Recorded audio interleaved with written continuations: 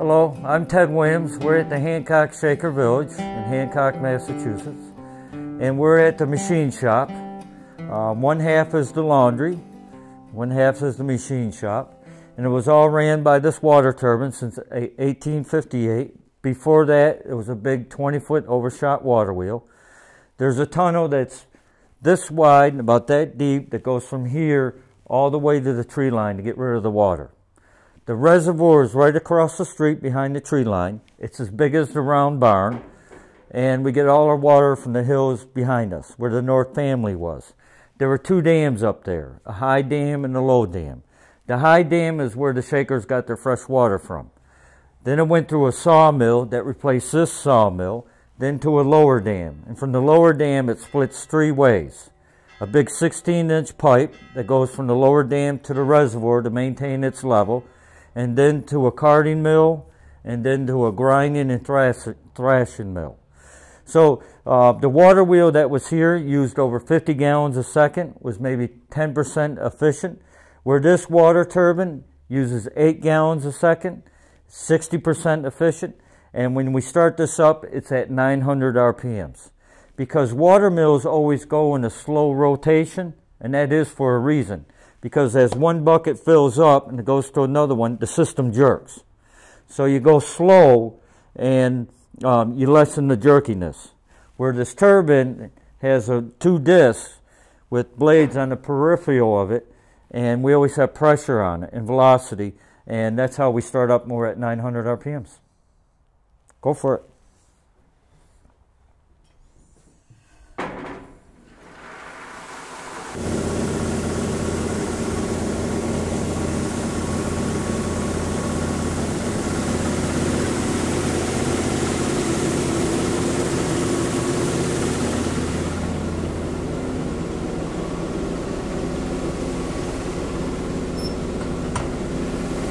You'll have to put on the overhead. Just move that lever towards me.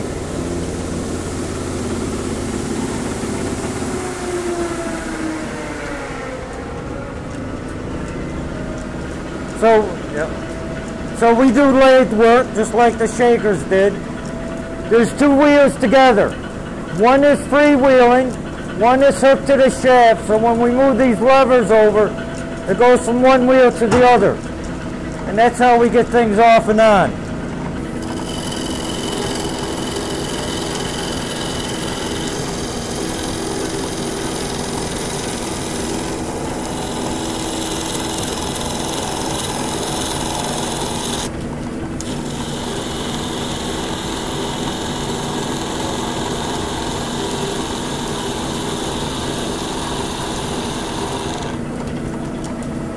Now, Shaker chairs has marks on them, and that's where they did the drilling for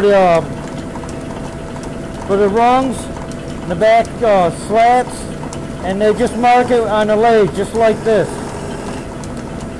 and that's how they did it.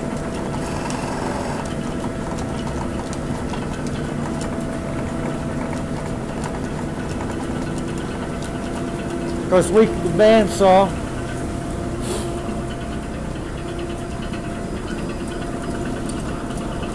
Just move it over slow.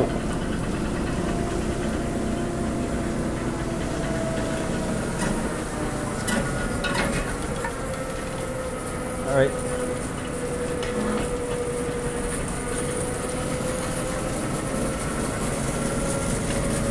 This bandsaw came from Sabbath Day Lake, which is the last Shaker village, and the brother who used this all the time used to make Shaker boxes.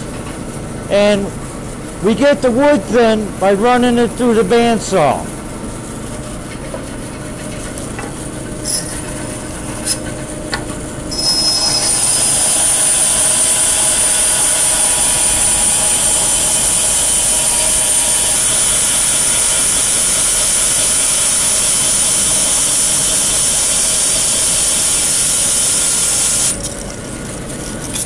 There we go. Thank you for coming here today and visiting Hancock Shaker Village. And remember, April is Baby Animal Month, so come visit us this coming April. And thank you.